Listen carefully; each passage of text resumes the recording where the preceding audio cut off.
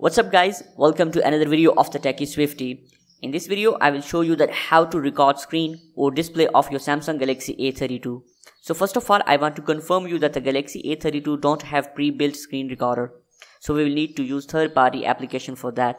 So in this video I will tell you that how to download and use that app. So let's start the video.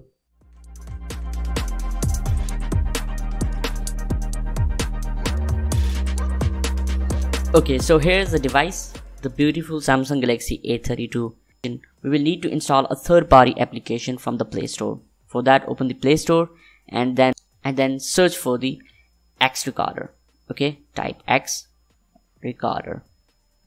You'll get the suggestions. Open up the X Recorder and then press the install button.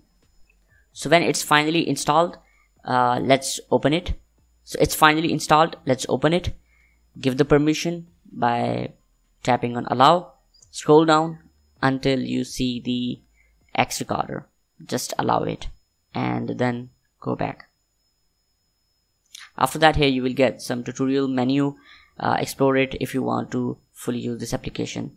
Allow, give the permission, and here is the dashboard of the X Recorder. I will suggest you to remove this bubble.